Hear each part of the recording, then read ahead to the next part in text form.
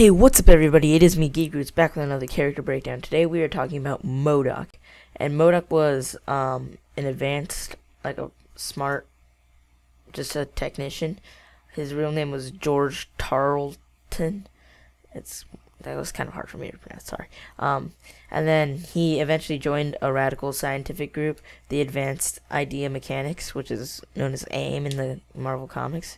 He worked with the team to create a cosmic cube, a device with infinite capabilities, but the scientists supreme decided they needed a way to study the cube, so they created Project M.O.D.O.K, which stands for Mental Organism Designed Only for Computing, to analyze and probe the cosmic cube and to improve the organization's productivity and its scientific endeavors, while still being able to subservient to the higher echelons of the organization.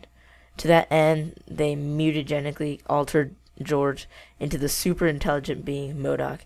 His massive cranium was too much for his frail body to support, so they placed him in a hover chair dubbed the Doomsday Chair. And M.O.D.O.K can also stand for Mental Organism Designed Only for Killing, which is with a K, which is usually more common.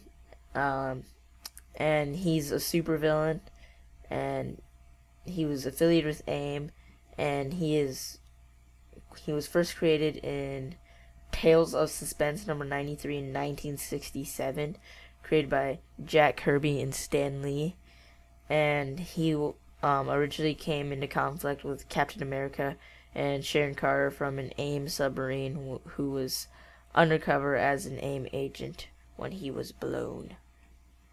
So yeah, and I think I want to start doing this, but a quote that was said was, "Once I was a mere guinea pig for the scientists of AIM, but they did their job too well, and now I am their master." So yeah, hopefully you guys enjoyed this video. Make sure you leave a like down below, subscribe for more character breakdowns and other sorts of videos, and I'll see you guys all again next time. Bye.